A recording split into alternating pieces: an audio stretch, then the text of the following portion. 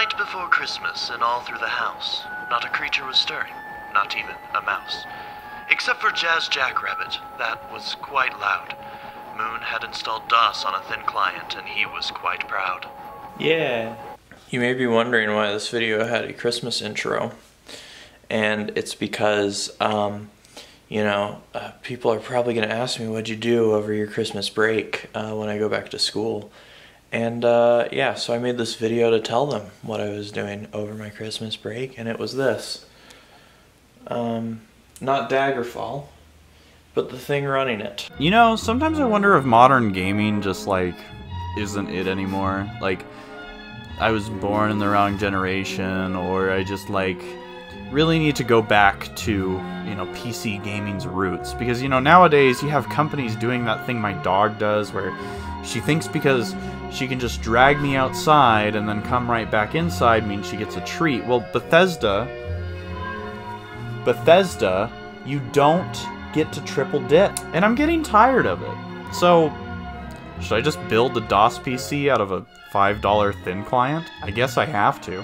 MS-DOS is an operating system only really fondly remembered by tech boomers and predates probably 90% of you watching this right now.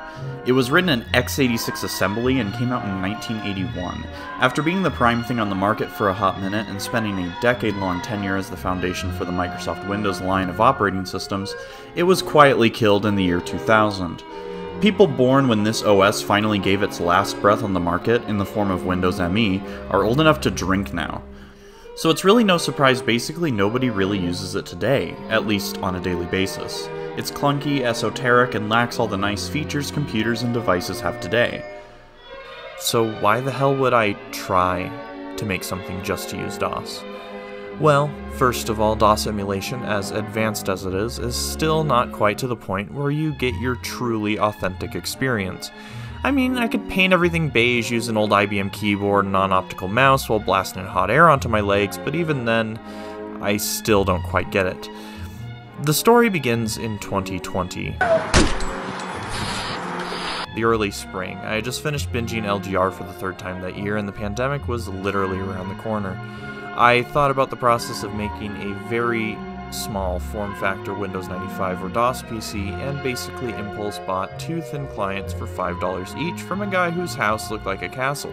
I failed to get anything to work because I'm a big dummy doo-doo head and basically gave up. Fast forward to rather recently, I was playing Dune on DOSBox in class, and I thought, what if I did this on a real computer? And thus I dusted off the thin client that managed to post and got to work.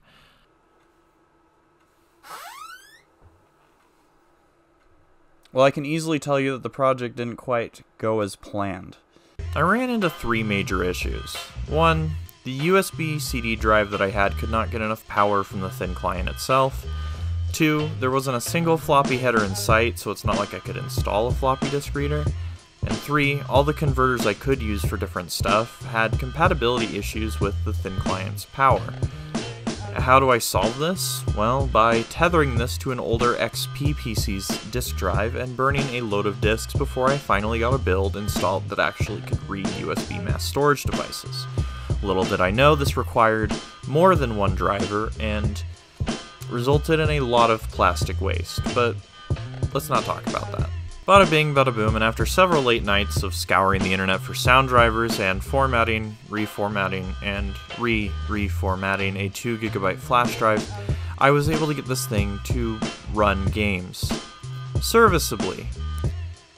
Yeah, despite being good hardware for the time, there are still a host of compatibility problems, memory issues, and since there's no floppy or disk drive, it's a lot harder to get the games I want on this thing without trying to pirate. Even then, DOS games that I tried to pirate were free on good old games anyways, so I get dead ends there, and when I try to use the good old games files, never mind. I'm happy with what I have.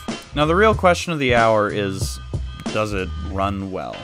Does it play games well? Is it enjoyable to use? Is it fun to tinker with? And I would be inclined to say yes.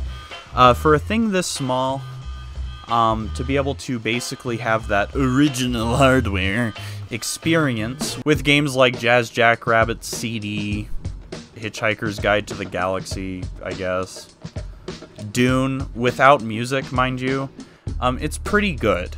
There are several issues. It doesn't have enough RAM to run certain games with music. The sound doesn't sound amazing all the time, despite being Sound Blaster Pro compatible. Something just doesn't sound right, especially with like Dark Forces for some reason.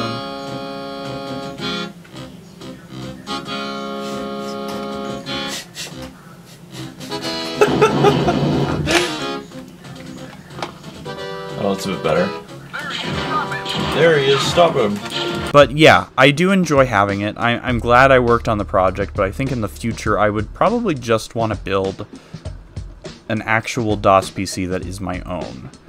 As expensive and as sometimes frustrating or even painful that can be, I feel like I would just have a better time with that instead. But the real question you should be asking after all this discussion is, does it play a certain game? Does it play a game that people always ask about when you put together any piece of technology? The most important question for gamers anywhere. Not does it run Crysis. This predates does it run Crysis. And I am proud to say that it does indeed run Chex Quest.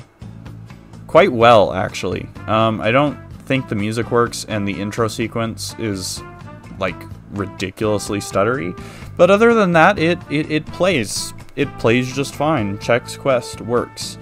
The reason I don't have any footage of Doom is all the copies of Doom that I own are kind of frustrating to get into a state where I could just kind of put it on the flash drive and run it on my DOS machine, my little compromised DOS machine. Same goes with like games that I really want to play on DOS, like Beneath a Steel Sky and Tyrion 2000 and stuff like that. Stuff that's free on GOG Games, but trying to download the original like floppy disk or CD files is like kind of annoying to do, and I'm still kind of trying to figure out how to get that to work. Because like for Beneath the Steel Sky, it's like there's a bunch of scum VM files, and I'm not sure which are the game files and which are not. And it's a frustrating experience, but hey, that's why I'm here. I'm here to learn about dumb technology. I'm here to learn how to tinker beyond just, you know, repairing iPods and looking at old phones. And so, but yeah, I'm having fun with this DOS machine. Obviously running fun little games on it. Trying to get games like Beneath the Steel Sky and Sam & Max to run on it. It is very difficult to use without a floppy drive. The idea behind this project was good, but admittedly misled in so many different ways. First of all, I wanted that authentic hardware experience. However, this motherboard lacks a floppy header and only has one PCI slot, hardly accurate to the 286, 386, 486 computers I'm trying to simulate here. Secondly, it just didn't turn out to be that amazing of a DOS gaming rig. No quick option to slow down the clock speed, no music while playing Dune, and for a short bit, Daggerfall refused to do anything but crash in the first dungeon. To kind of ask, really, at the very end of all this, what would I do in the future? Will there be a next time for this kind of project?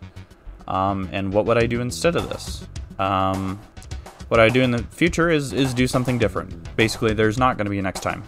Instead of this, I would just build a DOS PC. Do I recommend this project? Not really. I feel like this is this is a fun budget option if you want to save money, but you're certainly not going to save time. Things like IDE compatibility issues and stuff like that is stuff that we don't have to deal with today with modern computers, and I'm very grateful for it. Connectors just work. Connector is connector. USB is just USB. IDE isn't always the same IDE as what you're trying to use. This isn't necessarily something that I learned the hard way, but it was something that like at 3 o'clock in the morning and I'm just trying to get this floppy drive plugged into this thing, or I'm just trying to get like this thing plugged into this thing, and then, oh wait, this doesn't even have a floppy header, or like, you know, dumb crap like that, or oh, this cord doesn't work with this, I have to bend this pin down in this cord so that I can plug this in here. Random, stupid, annoying crap like that that just got on my nerves and wasted my time when I could have been spending that time playing like Mass Effect or something, you know? So, you know, I don't really recommend this project. I think it's better that if you want to get that original hardware experience, that you should probably just save up and drop the money on building an old DOS PC, or just go to your local thrift stores. There's plenty of pre-built, old as heck computers available. I was able to get a Pentium 3 ThinkPad for $8 from a thrift store. If I can find a deal that good, anyone can. But yeah, I do consider it a fun project. I was proud of it. I do enjoy playing games on it. I just don't know if I would do it again. And I think in the future, I'm going to upgrade the RAM in this thing, probably add a video card, and see where I can get from there. And if I don't get like really good performance on, you know, the games I really want to play on DOS, like stuff like Daggerfall and, well, even Elder Scrolls Arena and stuff like that, then I'm probably just going to end up going ahead and building an actual DOS PC. I'm out of focus. I hope you enjoyed this video, and I hope you have a wonderful day, or evening, or